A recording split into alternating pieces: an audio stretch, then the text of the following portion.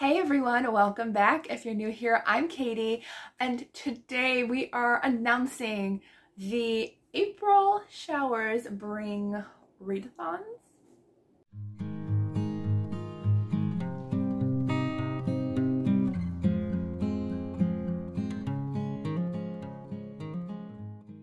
So that's not the name of the readathon, but I just thought it was a cute title for this video because we are announcing the April Christian Fiction Readathon. I am so excited. I am so excited because this readathon the theme is flowers, and the Lord gave me this fantastic idea and I just ran with it. I was like, this is gonna be so much fun. So it is flower themed since it is spring. Right now it snowed yesterday as the day before I filmed this, although now it's melted. So it's a warmer day today, thankfully. But anyways, I had so much fun coming up with these prompts, and I had lovely, lovely help from some of my awesome author friends. So I asked 10 author friends, so there's going to be 10 prompts. I asked them what their favorite flower was, and I ran off of that by looking up the definition of those flowers and coming up with prompts from those flower definitions. So that's how we're going to get our 10 prompts for this year's Christian Fiction Readathon. Now, I did actually change the name. I figured, why not? The Christian Fiction, whatever I called it before, it was like really long. I'm like, let's just do like a spring themed name, and it's still a Christian Fiction Readathon. Although if you can't find a Christian fiction book to fit a prompt, I'll give you leeway. It's okay, but try to. Okay, so the Readathon, the new name, is going to be called, and I did look it up to make sure there wasn't another one called this, it is going to be Shower Me with Flowers. So that is the readathon, so use the hashtag Shower Me with Flowers 2024. We'll put the year in there anyways. But yeah, so it's going to be Shower Me with Flowers. I thought that was just such a sweet sounding readathon name. You can call it Shower Me with Flowers Readathon. Either way, it's fine. I'm wearing my floral dress because obviously, why not? Why not wear something floral and fun? And I've never worn this dress, I think, on camera. I might have if I wore a sweater over it, but never like as a short sleeve. So we're here with all the spring theme. So I have all of the prompts. I will put the graphic here. I will also put the graphic down below in the description box. You can print it or use it if you want to tag it to Instagram. Tag me at Paperbacks and Ponytails when you finish books. So that way I can see your wonderful books that you pick for this readathon. I'm excited. Are you excited? I'm excited. And I think the authors had fun helping me with this too. So thank you to all the authors for helping me. So this year I had 10 authors. I picked 10 completely different authors from last year because authors helped me in a different way last year. So who helped me out? Susie Finkbeiner, Amanda Barratt, Kimberley Woodhouse, Angela Ruth Strong, Jocelyn Green, Becca Kinzer, Jill Eileen Smith, Janyre Tromp, Tracie Peterson, and Jaime Wright. So thank you to all you lovely ladies for helping me out with these prompts. So let's go ahead and get started. So the first prompt is from Susie Finkbeiner. Her favorite flower was magnolias. So the meaning for magnolias is nobility or love of nature. So I went with the first definition. Must have been a bird flying by or something. Anyways, so I went with the first definition, which was nobility. So a book with a character who is royalty. It should be an easy prompt. I will also have a video of recommendations. I think it's coming out next week, so stay tuned for that. Okay, then we have Amanda Barratt, whose favorite flowers are white roses. Now I chose white roses because we have two other people whose favorite are roses. So I said, do you have a favorite color? Because there are different meanings. So Amanda Barratt's was white roses. And the meaning was eternal love, trust, and innocence. So for this one, I went along the lines of that eternal love and trust. So I want you to find a book with a married couple as the main character. So they're already in eternal love. They're already in that way. Then Kimberley Woodhouse's favorite is pink roses with red tips. I think she also liked tulips, but I went with the roses.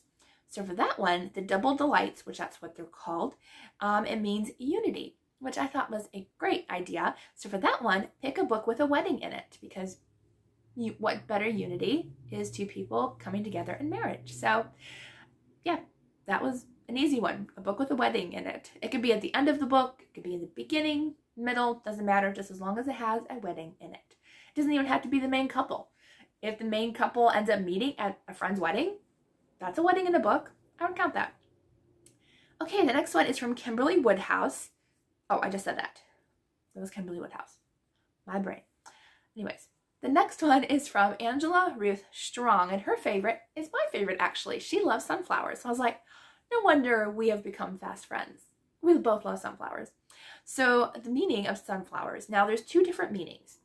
The one for the tall ones is adoration, and the dwarf style ones that are like, I think they're like 3 or 4 feet, they're still tall. That one means haughtiness. Now, I went with the haughtiness because we already have quite a few romance prompts. So we're going with haughtiness.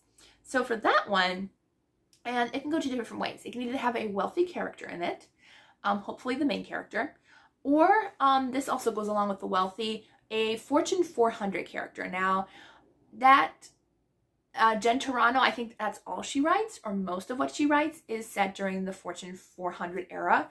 And this only means that there was a set list of 400 people back in the early 1900s, that these were the elite society. And if you were not on this list, you really weren't invited to any parties. You pretty much were ousted or ostracized by society. Even if you had a bunch of new money where you became wealthy overnight and were like a billionaire, if you weren't on that list, you were not part of society. So that's pretty much what the Fortune 400 means. So, but if you can't figure that one out or can't find a book based off of that, then go ahead and go for just a wealthy character or somebody in society. Because I felt like haughtiness just felt very, I don't know, like the Fortune 400 or the elite in society. So yes, we're going with that.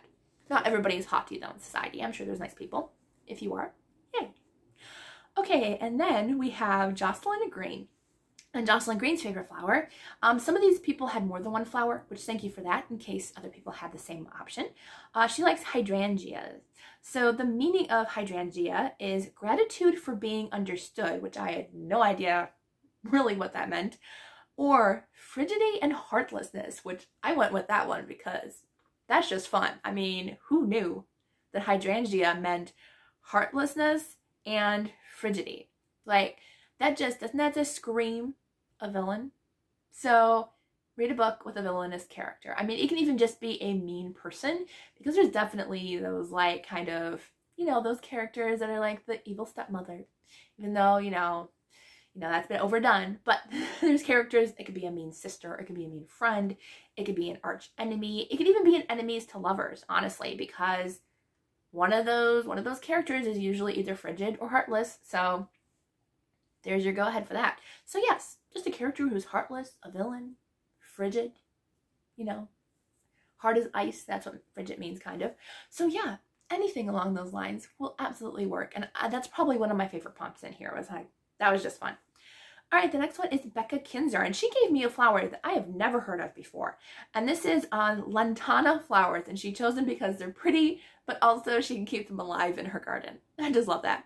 So the meaning behind Lantana is liveliness, energy, and positivity. So that does speak about Becca. She is lively and energetic. So I felt like that was good, especially her books are kind of like that too, which is really neat.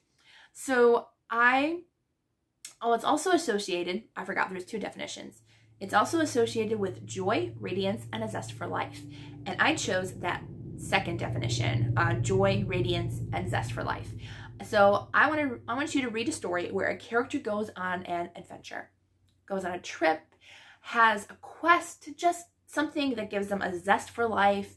I know quests don't necessarily mean joy, but you know, you can go with a zest for life, because honestly, you know, it takes also energy to go on a adventure or a quest. So anything where a character goes on a trip, an adventure, a vacation, a quest, anything like that, just gives it kind of a zest for life feel. Okay, and then Jill Eileen Smith gave me a long list of flowers. Apparently she had this right at the top of her head. She had like 10 flowers ready for me, but I ended up going with carnations for her. And so carnations means fascination, or Mother's Love. Now, which one do you think I went with? Again, probably not Fascination because we had too many romance, although it could be like fascinating character. But I went with Mother's Love. So pick a book that has characters that are a mother and daughter. It can be in both perspectives. It could just be in the mother's or the daughter's perspective, but just a story that has kind of a focal point between a mother and a daughter. So I have one in my head right now that would work. So can't wait to share that one. But yeah, so that would absolutely work. Okay, and then Janyre Tromp gave me another rose, Lincoln roses, which are red roses. So there was no definition for actually Lincoln roses, just that they were named after the president. So I went with actually what red roses are, which means love or I love you. So read a romance. Super easy. Not going to nitpick about that. If it's got a romance, it counts. Even if it's a subplot of a romance, because I know a lot of you might not enjoy romance. I love it, but you may not. If it has like a very, very minor plot of romance, you can count it. I'll count it. And honestly, I was going to say it means love. Love of a family member. I would count that too. So if it's got like a family that love each other, go for that too. It's fine. All right, and then Tracie Peterson likes lilacs or peonies. So I went with peonies, which is actually one of my favorite. Oh, that smell. Lilacs too. Oh, two of my favorite smells, lilacs and peonies. They smell gorgeous. What am I wearing? I think I'm wearing roses. All right, so the meaning behind peonies is bashful, happy life, or shame. Interesting, right? There's like 3 different meanings behind it. So I went with shame. Kind of shame? Yeah, I went with shame. So a book with a flawed character. So this is where a character has some flaws, has felt shame in her life, but like the Lord has helped her through it. So whether she struggled through addiction, through something that happened with her in a violent act, or she witnessed something, you know, just a flawed character, which we are all flawed. Every single one of us is flawed, except for Jesus. And he's the one who helps us through those flaws and shows us you are not flawed, you are loved. And so I want to shine a light on the flawed characters because they are absolutely loved. So I hope enjoy that adventure. I will try to find some flawed characters for you as well.